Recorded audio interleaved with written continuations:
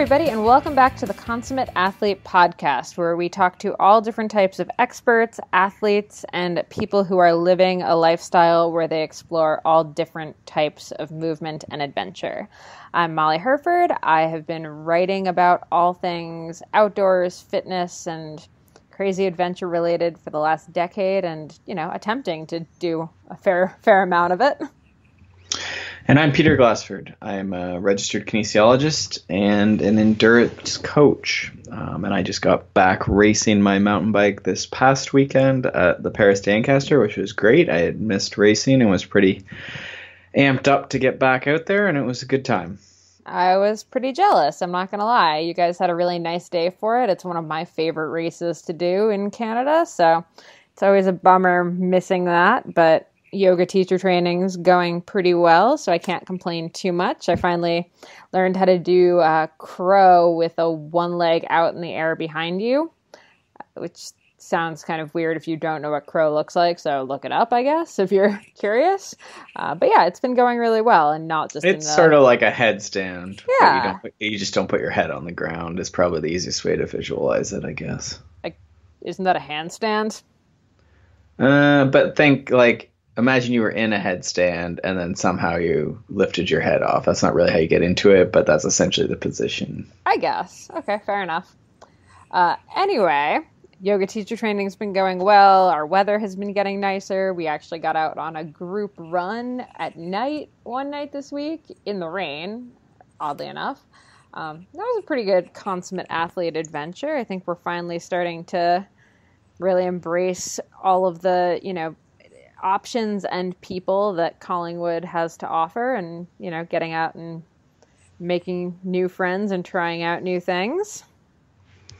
Yeah, it's been good doing that. And then I've been back in the gym, so get exposed to lots of different movement and stuff. We do a lot of, I think I've mentioned before, volleyball with the young sort of athletes and stuff. A lot of time we'll do that as a warm-up. So I've never been great at volleyball, and I've sort of noticed my skills improving a little bit. So that's been quite enjoyable. Nice.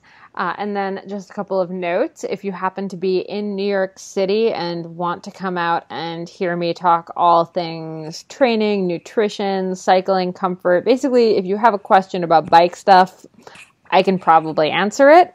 I'll be speaking at the Rafa Cycle Club in downtown New York this Thursday at 7 p.m. And then if you are a female in the Greater Toronto area, I will be speaking in Barrie, Ontario at the Trek store on Monday at 7 p.m. Just a nice ladies talk about kind of all things ride comfort. So that should be a super fun one as well. So yeah, lots of talks coming up. I'm excited. That sounds awesome. Yeah, and I'm just mostly on trail with folks and working in the gym, and mostly just small groups and stuff, but we have a couple bigger clinics, although a bunch of them, we're in Saskatchewan and we have one in Collingwood, but I think they're doing okay. We have one actually, I guess the Collingwood one still has some openings, but mostly small group stuff on the bikes right now. So it's all good. Did the Ellen Noble Quest fill up?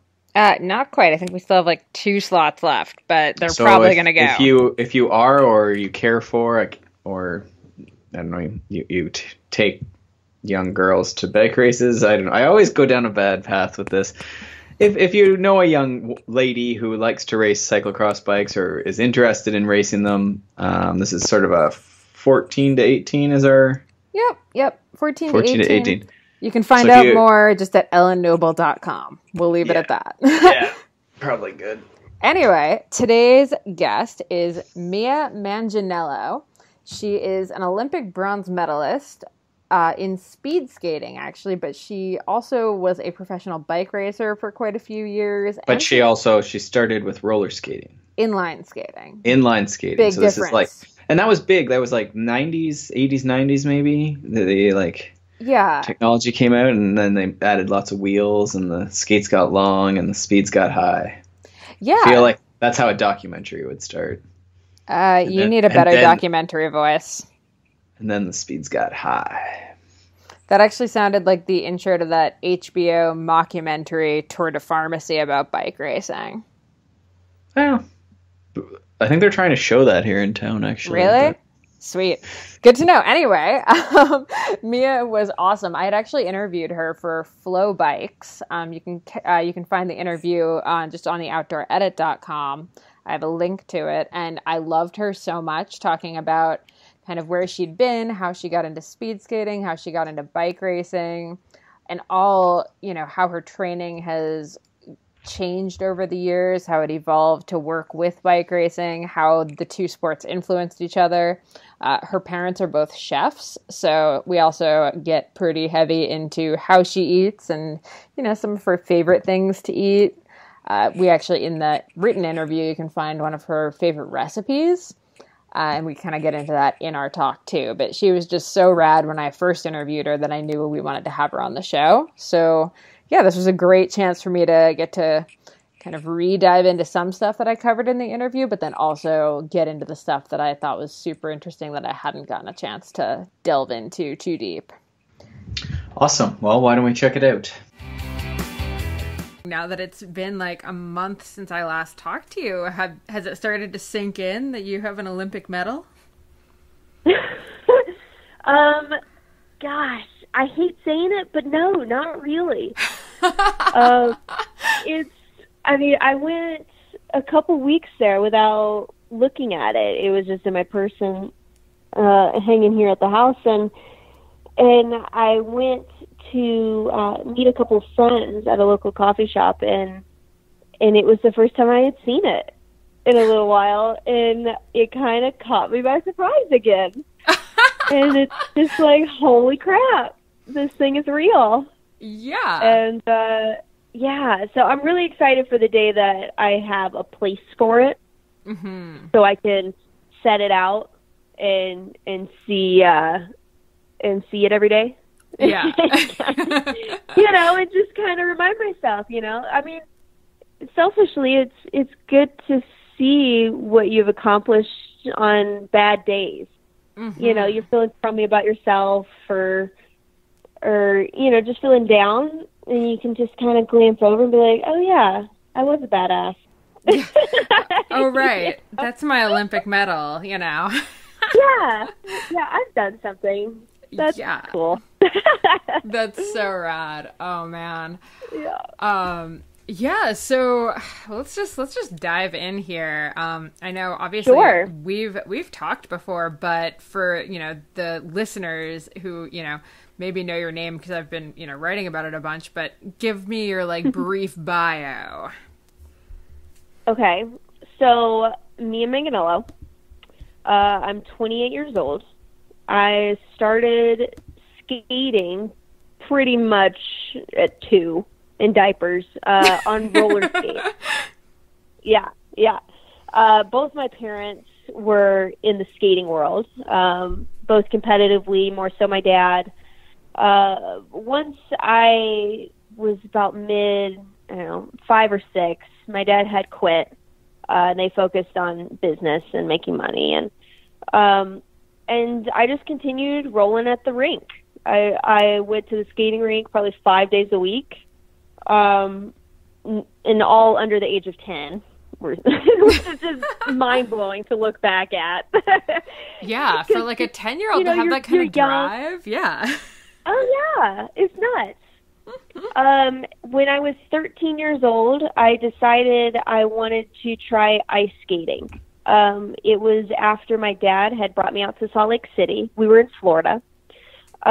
He had brought me out to Salt Lake City for just kind of a long weekend, learn to speed skate camp. And it was myself and probably about 20 other kids, some adults as well. And I just had an absolute blast. I'm not sure if it was, just the internal love for this sport, or if it was a new challenge, new exciting, something to better myself at. But I left completely motivated to be an ice speed skater, go to the Olympics, and win a medal. And so my dad and I had driven out to Salt Lake for the camp. So on our way back, we called my mom. Dad was like, yeah, joke around, play a joke on her, and tell her you want to move out here. And so I did, jokingly, of course, kind of serious, but jokingly. Yeah. We get back after the 2-day drive, and Mom has the whole living room packed, part of the kitchen. Oh, my God. And it happened. Yeah. About a month later, we packed up our RV and drove out to Salt Lake City. I started skating the moment we got here. I joined a local club, just a Learn to Speed Skate club here at the Utah Olympic Oval. It's a little step program which keeps you motivated and progressing quickly. I competed up until I was 20 years old. I made numerous junior world teams, World Cup teams, World Championship teams, pretty much accomplishing every goal but making the Olympics. I then, at the age of 20, competed at the 2010 Olympic trials here in Salt Lake. And leading into it, previous year, I had all the motivation in the world and, huge hopes in making that team.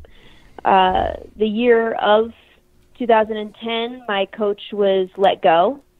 And so I found myself a bit lost, looking for new coaching, looking for a new program, while also maintaining focus.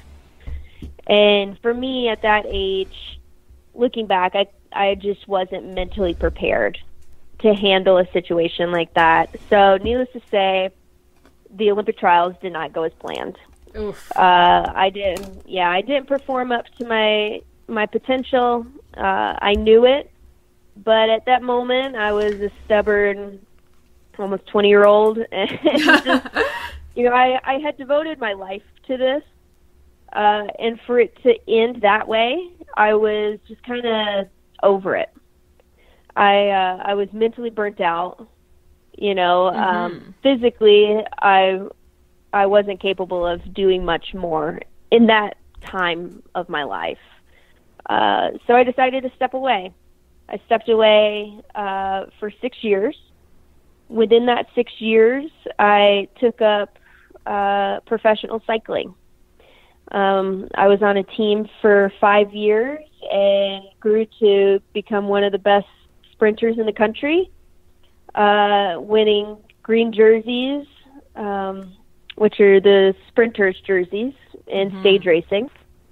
I absolutely fell in love with the team atmosphere of cycling. Growing up as a speed skater, it's an individual sport. And so, it took me probably a good year and a half to get the mindset of working as a team, which is pretty aggravating for my director, I guarantee you. It's a weird thing to get used to. Oh, absolutely. Well, and it's just like, why does she get to win? I want to win. Yeah. Why? And I'm just, I was ridiculous. But once you get over that, it's the most rewarding feeling I've ever felt was completely killing myself and going so far into the hole for your teammate to succeed. Mm-hmm. There is, a fine line. You want to make sure that, that person is being, credited for that effort. And, the people surrounding me did just that. And so for me, it was an extreme reward, and something I definitely miss to this day right now, coming back. So after the 6 years away, I decided, I never stopped thinking about speed skating and my lack of achieving this Olympic dream that I've had since I was 13 years old. And so 2 years ago, I decided to come out and just kind of jump in the ice, dabble in it a little bit, just kind of see if it's still there. And I stepped on the ice, and I'm telling you, it was magic. It was the most surreal feeling I stepped on the ice. The technique was a little rusty, but pretty much still solid. But coming off the bike, I was in the best physical shape I had ever been in my life. I had leaned out and my endurance was through the roof. And so I could just go out there and I could just skate laps and laps and laps. And for me, I'm a purist when it comes to speed skating, and that is speed skating. It's just the capability of just going out and enjoying each corner, each straightaway, and just doing it over and over again and just finding your rhythm and just losing yourself in it. And that's really what just kind of rushed back to me. And I'm like, okay, this is it. It's now or never. It's time to finish old business and take care of old business. And so I competed in my last season of cycling in 2016, jumped right onto the ice that fall, had the most amazing season ever, and then decided this past summer to not go back to road cycling. I still trained with it full blown, but I just didn't want to take the risk of crashing or injuring myself. Yeah. So I focused more on the ice and speed skating specific training. And looking back, I would have changed a couple of things training wise. There's nothing like the fitness you get from actually racing your bike. You can train all you want, but just the fitness you get from a stage race or even a freaking crit is, for sure. It's unmeasurable, and you can't compare anything to it. And so that was, I don't want to say a regret, but something I would have changed about this past season. I probably would have raced and just been a little bit more cautious on the distance or something. But needless to say, it all worked out. Made the Olympic team, and now I'm an Olympic medalist, which is totally mind-blowing. Okay, first of all, what was the trials like this time compared to when you did them 8 years ago? Were you super nervous because it hadn't gone super well the first time? Yeah. Well, leading into the Olympics trials, the previous year I was the best in the country by a pretty good margin. So going into this year, I was pretty confident in myself. I knew, I could only get better. If anything, I just maintain and things should go fairly well. And but my training kind of wasn't to the high quality that I wanted. And so going into Olympic trials, I was a bit nervous. I knew that I wasn't skating my best. I had been really, really sick 2 weeks prior, so I wasn't able to get a good training block leading into the Olympic trials. But I knew I would make it. I just didn't know in what event I would make it in.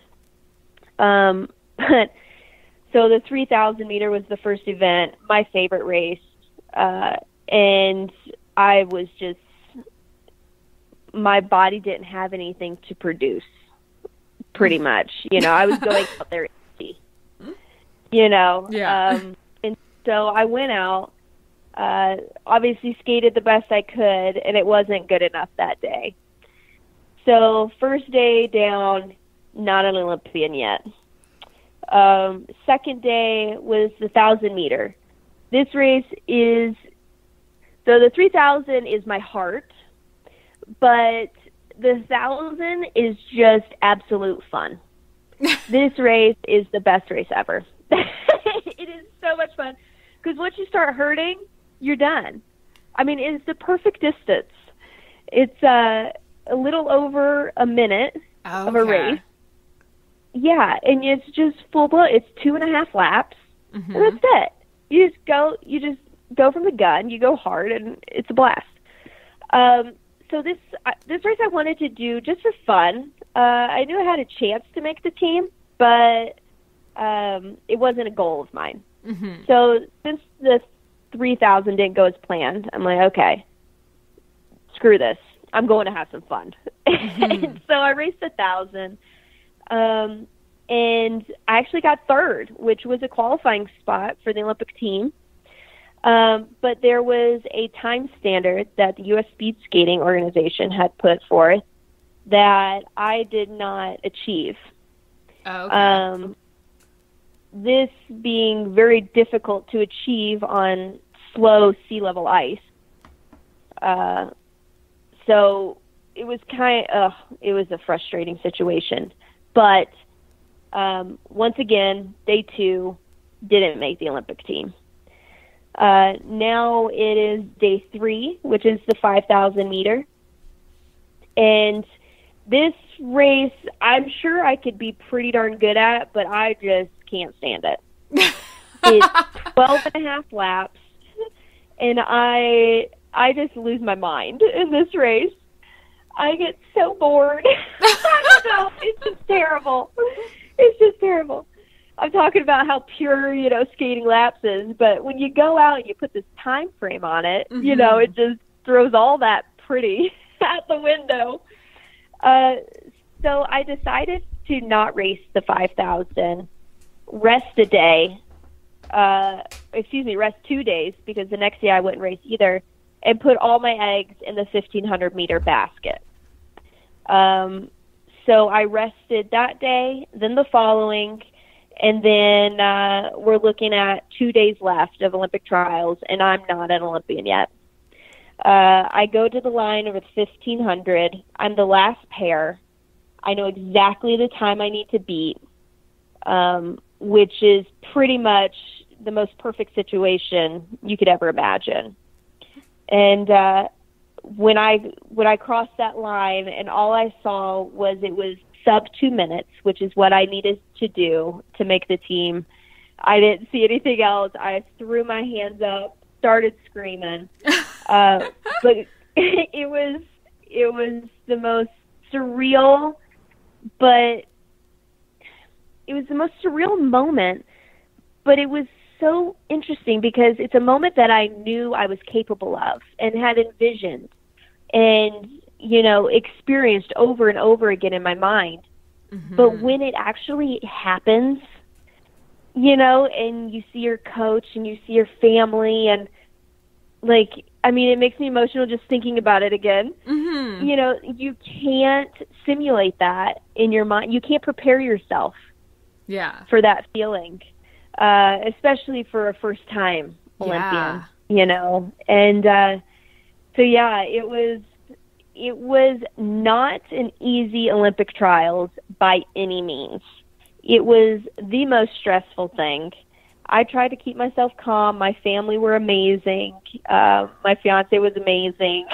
Trying to just, it'll be okay. We'll get through this, and so it was a complete head case. It was awful, but I knew I would make it somehow. I just didn't know in what way. Yeah. And then the next day was the mass start, which I knew I had no issues making. And that was just a ball of fun. That was just awesome. Wait, mass start? So what does that mean? Yes. So the mass start is pretty much a crit on ice. Holy crap. Yeah. Unfortunately, we don't have 100 of us out there, but it's so at the Olympics they took it to 16 girls and 16 guys in the final. So within this race, it's 16 laps. You have 3 preems. Those are for points. And then you have the final sprint, which only top 3 get points. So there's a bit of strategy. At the Olympics, they had a semifinal, and then a final.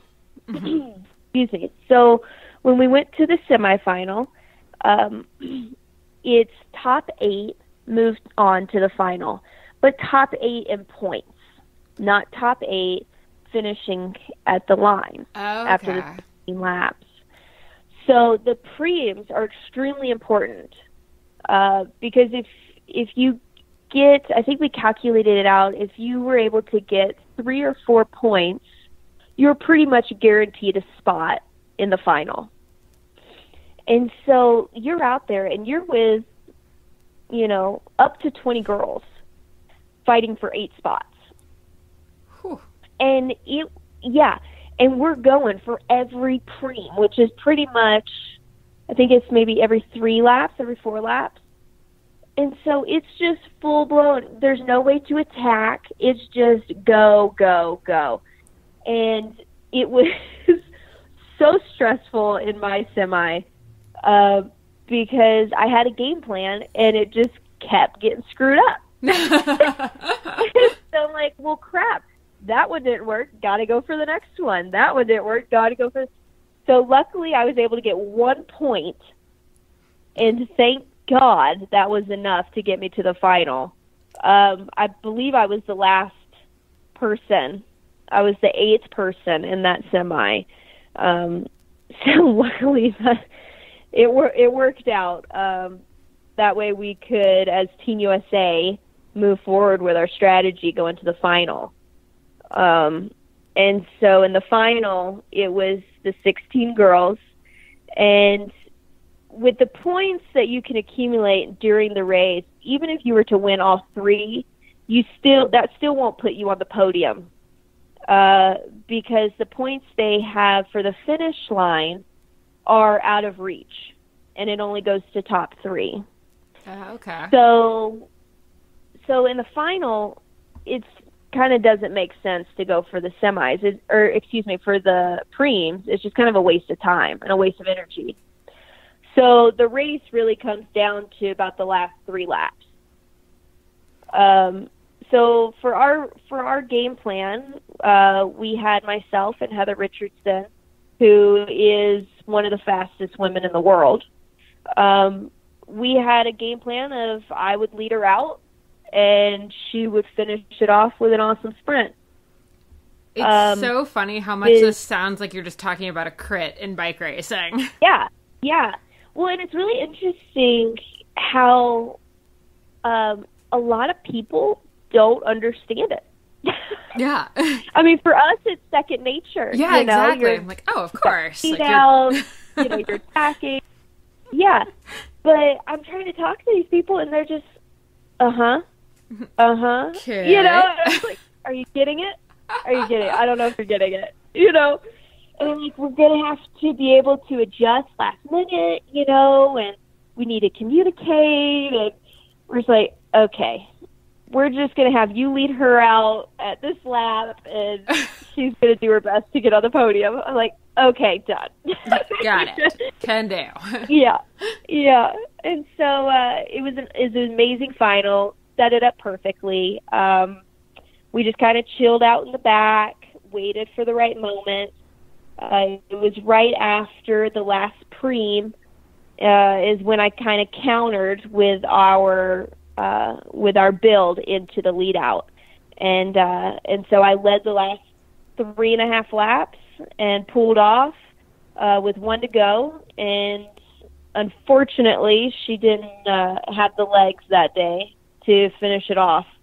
But I was pretty proud with my effort and the possibilities that could be. Mm-hmm.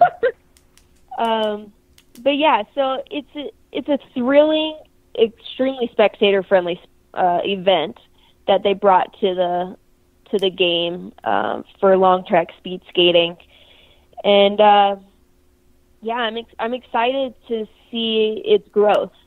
This was the first time it was in the Olympics, and they've been racing it at World Cups for the past few years, but definitely has a lot to develop with the adjustment of points systems. I mean, if you're on a break and you win all the preems, you should at least get third. Yeah. On the you know what I mean? Like, that effort should be rewarded. Yeah, if they're gonna make the preems count, well, like, why not have them? Exactly.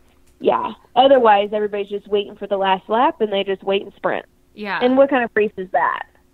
You know. So there's a little bit of tweaks that can be made, and I'm sure they will. It'll develop, and it's an amazing event, and it was fun to kind of bring my love of cycling into the love of speed skating as well. That's awesome. So in this, I have to ask, does it ever get like crits where like people are like bumping elbows and like... Dude, it is hardcore. It is so dirty. These girls, I mean, we always talk with the guys on our team that do it as well, and they're just completely shocked by how dirty these girls are. And we think it's because our pace isn't as high, so we're not strung out, so there's more opportunities to bump and grab and pull and yank. And so in that, I mean, it is unreal. In the final at the Olympics, our first lap, it's pretty much a roll start. So we our first lap, the gun goes off, and it's neutral. So the idea is just everybody kind of form a line, and then next time we come around, they'll shoot the gun again, and the race starts. Okay. So within that neutral lap, nothing's supposed to happen. Mm-hmm. You know, placement doesn't really matter. You got 16 more laps. You know, oh my gosh. That gun goes off, and there are arms and hands everywhere. I mean, people are grabbing hips, yanking them back, bumping. Oh, it is nuts. And so I'm in the back, and, like, I don't know if you can see it in the video, but I just, like, throw my hands up. I'm like, oh, my gosh, go ahead. Go ahead. I don't care. Please don't hurt me. Please don't hurt me. Seriously. I mean, we got blades on our feet right here, you know? Like, calm down. Oh, that's so funny. So, yeah, there's definitely...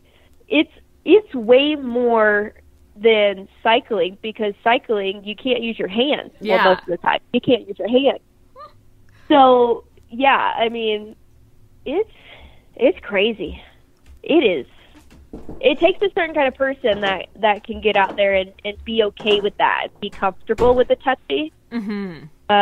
I know a lot of girls that have tried, and, you know, once they're touched, you know, they lose 3 spots. Mm-hmm. Kind of a thing. And so, yeah, it's definitely going to bring out a certain type of athlete. Yeah, for sure. But hopefully that grows the sport, you know, gives a new opportunity to somebody else that doesn't like time trial speed skating, which is all long track is, and kind of just plays in a different person. So yeah, it's exciting. Sure. Yeah.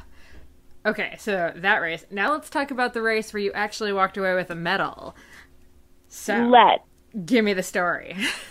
Yeah. So the team pursuit is probably my favorite race. Obviously, opposed, you know, not taken away from my individual races, but for me, coming off cycling, I'm a team player, and so this team pursuit is pretty much the same as in the velodrome. So we have 3 girls or 3 guys, and we skate 6 laps. Men skate 8, and your time is based off your 3rd skater to cross the line. Okay. So the whole idea is you have to keep everybody together and work as a unit. Mm-hmm. So in our situation, we had 2 sprinters and myself, which is more middle to long distance. So for us, you know, we have to make sure that we pick the right strategy to work best with our abilities. And so for myself, I would have the most endurance out of the three of us, where the other two are the fastest girls in the world, Brittany Bowe and Heather Richardson. And so our plan was to have them go out first and just go hard. They were our speed builders and maintain. So for myself, it was a little difficult. Luckily, it doesn't show it in the replay, but I did get dropped for the first 50 meters. Just because they're so freaking fast. But, yeah, so we took off first 2-3 laps. The other girls led and pretty much got us, the medal. Like, without them and building that speed, it wouldn't have been possible. We built up, I think, almost a 3-minute or almost a second lead on the Canadians in our medal round. And then luckily when I went to the lead, I was able to kind of keep it together and get us to the line. But it really is a full, you can have many different types of skaters, and pick a strategy any way, any team can win pretty much. It's just really working to your best abilities and trusting each other as a team. And that was really something that drew me to this sport. And I always feel like if you're in a team atmosphere, you can always push yourself a little harder, opposed to being out there by yourself.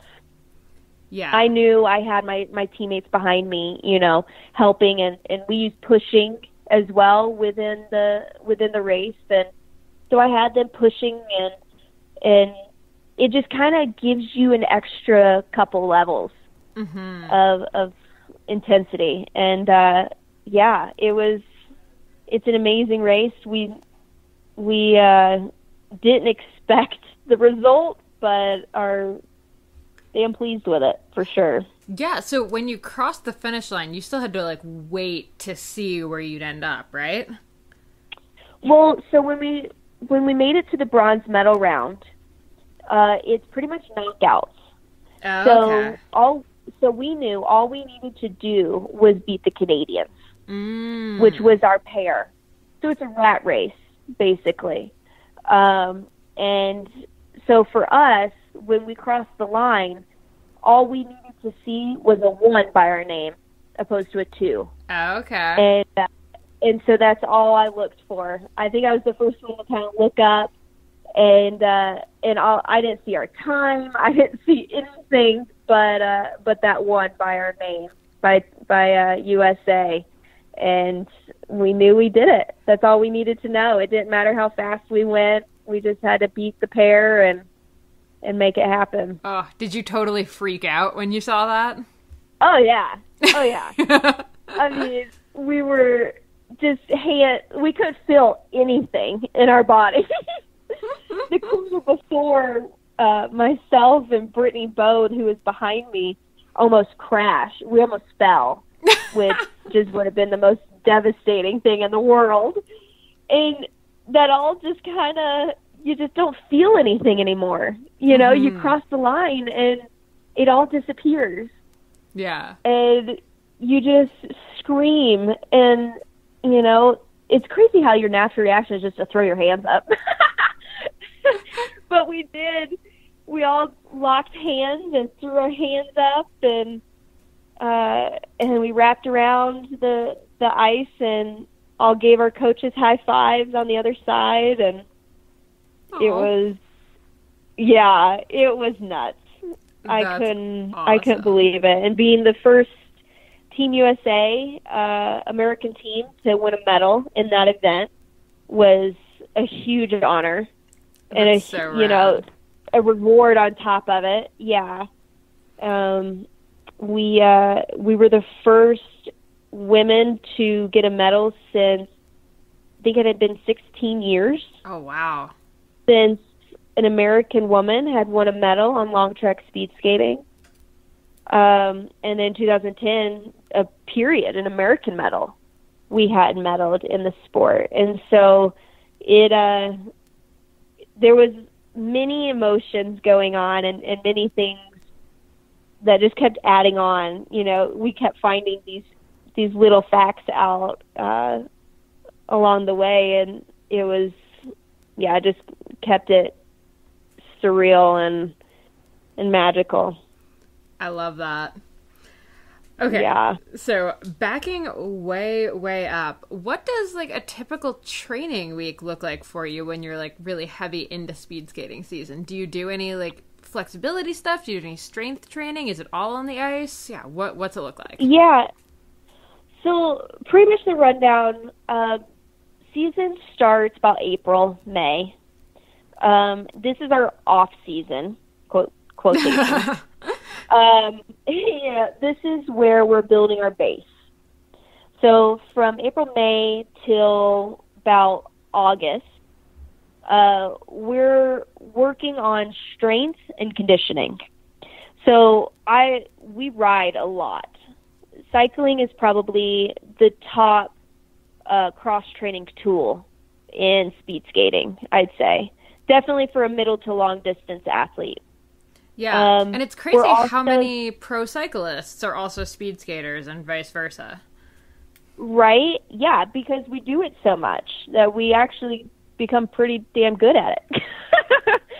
You know? And then it's completely different and and just a new challenge and fun so we're on the bike. We also do a lot of weightlifting.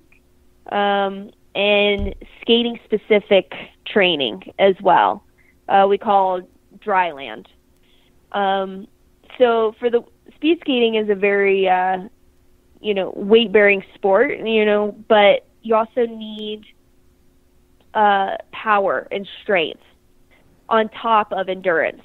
Mm-hmm. So for me specifically coming back, I was coming off of 6 years of cycling. So I was very, endurance was amazing, but I had no power behind me, right? Even being a sprinter. And so that was something that I needed to amp up a bit this year, because that's how you build speed on the ice. And then come July, August, the long track oval, the ice is actually being made. So the ice isn't in year-round, which is kind of a reason we don't skate year-round either, which is healthy. Yeah. That way we can build on other aspects as well. And so we get back on the ice July, August. Then for the next couple months, we are kind of transitioning more to focusing on skating. We do a little bit less of cycling, a little bit less of weight, and try and get our hard workouts on the ice just to get your body used to that position and in skating at that effort. And then the season starts in October, and from there it's just kind of full throttle till about February. So it's really important for us those first months in the summer, because that's what you're building to sustain you till February. Yeah.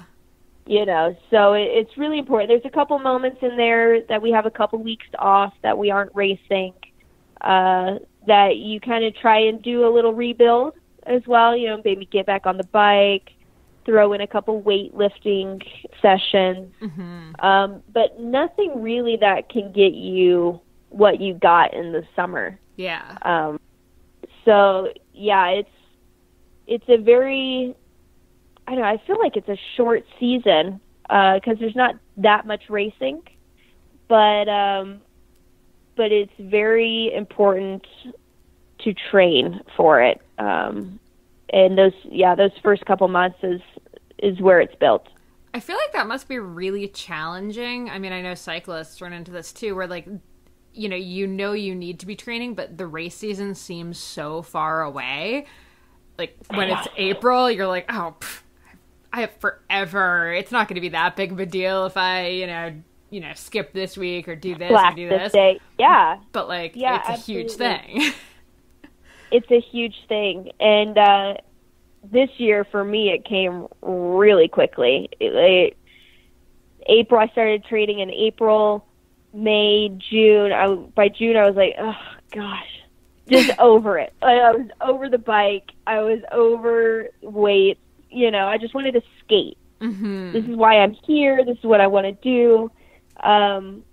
But yeah, then after June, it was a moment. Yeah. And then the Olympics were here, and I'm like, holy crap, where did it all go? Did I train enough? Did I do this enough? And so I definitely try to maintain the mentality of just one day at a time, accomplish today. Don't look too far into the future. Live in the moment.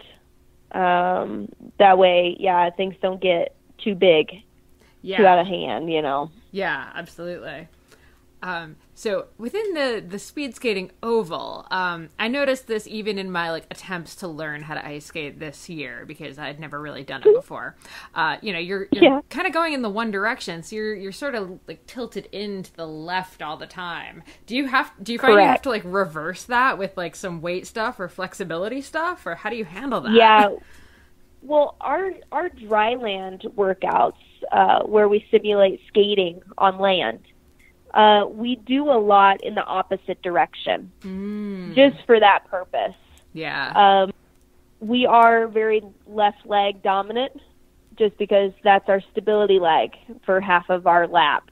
Mm-hmm. And so we need to make sure that, like you said, balance it out, basically.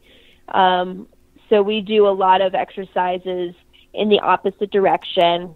We have trainers and physios that go over with us kind of our balance and our strength and stretching, just to maintain and make sure that we are uniform. We are consistent. We aren't drifting one way or the other, because that can also develop into injuries. Yeah. And so they do a really great job in trying to make sure that we are balanced. And but in the end, we are only turning left, so it's inevitable. But but you try and close that gap for sure. Yeah. And what do you think some mistakes that new speed skaters make? What would some of the big ones be? Not being patient enough mm-hmm. to start from the bottom. So for me, I came over when I was 13. Like I said, I started in a Learn to Speed Skate class. I started from the basics of the basics. And from that, you can continue to grow and build in the correct direction. Mm-hmm. Where some athletes come to the sport from either a different sport, a little older, so they feel, obviously they're stronger and they're strong enough to skate. So they kind of start out and then have to move backwards. Mm-hmm. So they start out a little too aggressively and with incorrect technique. And speed skating is all about technique. Yeah. You can have, you can be the strongest person in the world, but if you can't transition that to the ice in the correct technical way, you're not going to go anywhere. Yeah. And so technique is extremely important for us. And I think it's very important for anybody that's wanting to learn skating to start from the basics. Yeah, and for it's sure. going to suck because it's going to take time and you have to be patient. But in the long run, it will all be worth it. I like that. Are there any great cues that you can think of that you kind of remind yourself of when you're skating that someone that's kind of new to it could sort of be thinking of when they're on the ice? Yeah. Well, for me, for skating, it's easy to get tense. You're on these razor blade, thin blades. Yeah. And you're going around these corners, and so it's easy to kind of tense up. For me, I breathe. Every time I race, I had Craig, my fiance, yell at me to breathe.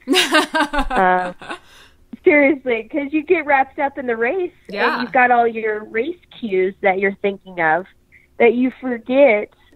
Breathing happens naturally, but not the correct breathing. Right.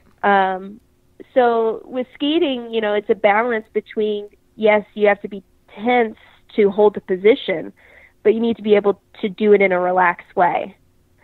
And so breathing is a huge factor, not only to skate well and perform to your best, but it also helps with your muscles and your physiology too.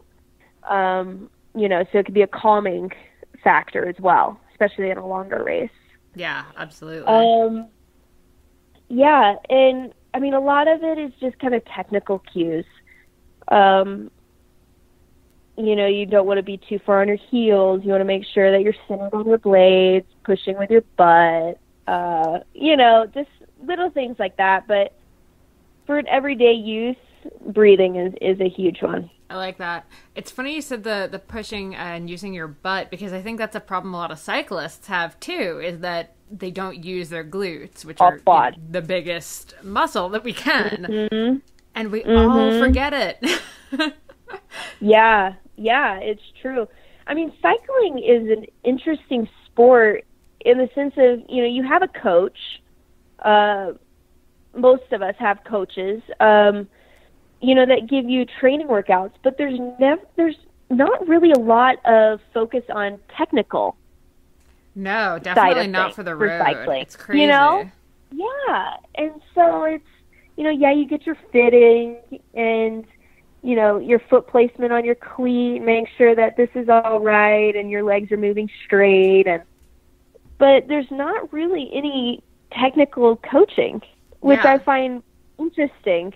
But I know it's kind of difficult, too, because most coaches aren't seeing you every day either, doing your workouts. They're just, mine was always remote. And so, yeah, I don't know. I think that was one benefit that I brought to my cycling career, though, was a little bit of a more understanding of the body and kind of knowing what works for me. Like, I've used my glutes my entire life. Yeah. Why not use it on a bike? You're dying and your quads are blowing up. It's like, oh, wait, I've got this huge muscle back here. Right. That too. Exactly. Awesome. All right. So what's next for you? I mean, Olympic medal, you got 4 years till the next. Are you going to get back on the road? I know. 4 years is so long. Right now, I'm letting the ball roll. I definitely miss cycling and being out on the road in a peloton, surrounded by teammates. So I'm pretty sure I'm going to get back out there. What time frame? I don't know, maybe next summer. Kind of missed this one, being, dealing with all these award shows and banquets. So tough. But I mean, even right now, this past couple of weeks, I've been on the bike, and I just like how I feel when I ride, mentally and physically. So definitely get back on the bike. Next 4 years, 2020 is definitely in the back of my mind, but I'm just going to let it sit there for a little bit. Yeah. I've got a lot of life-changing events happening now, and so I'm just gonna live day to day and not stress too much about it. The past up to this point in my life has been all about sports. So at this moment, I'm just kind of wanting to be a bride almost, you know, and kind of just live the quotes normal life, and enjoy it. Yeah. You know, not have a training program, scheduling my days, and months and weeks, you know, just kind of letting life live. I like that. And I mean, I think everyone needs that every once in a while. Like, your whole life has kind of been coming up to this, like, Olympic moment since when you were, like, 13 and decided you wanted to do the Olympics. So exactly. And for me, it really helps me. Taking moments like this to just not think about anything and see what pops into my mind. See what my heart desires. Yeah, absolutely. You know, whether that is sport or I love culinary, whether it's going to culinary school. Yeah. You know, I like to take a moment and let what I really want to do come through. That way, you know, it's not a forced situation. Oh, I want to do this. Let's do this. You know, then it's more of a passion. It's more of something you choose to do and you want to do, and maybe you're meant to do. Yeah. So I love that. I think that's very healthy. Yeah, thanks. I think so too. Yeah. Awesome. All right, where can everybody follow along to see what is gonna be next for you? Where are you online? Yeah, so I have Facebook. Obviously, I have just started an athlete page, post Olympics, and so you can follow along there with kind of events that I'll be attending. Come see the medal if you can, and then I've got my personal Instagram that I kind of just share things that I love, and that's MNMango89, I believe. So perfect. Or just Mia Manganello. I'll make sure I link to that. I love your Instagram. It's Absolutely. Awesome. Thanks. I'm not very good at it, but I try to be. Oh, you're great. Whatever. Awesome. Well, it was so much fun catching up again. Well, I'm going to have to find an excuse to do this again, too. Yes, absolutely. All right. We'll do post Olympics. Yeah, exactly. Well, enjoy your many parades and banquets and award ceremonies and whatnot. Yes, the high life. The high life. Awesome. Keep up. Thank you, up. Mia. Yeah. And yeah, Thank we'll you chat so soon. much. Hey guys, before you go, we just wanted to have one quick word from our sponsor, Health IQ. Health IQ is a life insurance company that helps the consummate athlete like you save money on your life insurance. To find out more, you can check out healthiq.com/CAPOD. That's CAPOD for all the details and to take a free quiz. Thanks so much for listening to this episode of the Consummate Athlete Podcast. To check out all of the show notes for this show, go to consummateathlete.com, and to follow along with our various adventures on the social medias, you can check us out on Facebook at facebook.com/consummateathlete, or follow me, Molly Herford, at Molly J. Herford on Twitter and Instagram. And I'm at Peter Glassford on Twitter and Instagram. And if you could do us a huge favor and rate and review the podcast over on iTunes, that helps us bring on more guests, get more episodes out, and do more cool stuff. So we would be forever grateful. And if you're looking for coaching for endurance sport or just for health and wellness, you can check out smartathlete.ca. And for amazing outdoor content, you can check out theoutdooredit.com. Aw, honey. And that's theoutdooredit.com for Molly Herford's writing and all things outdoors. All right. Thank you so much for listening, guys, and we'll see you next time.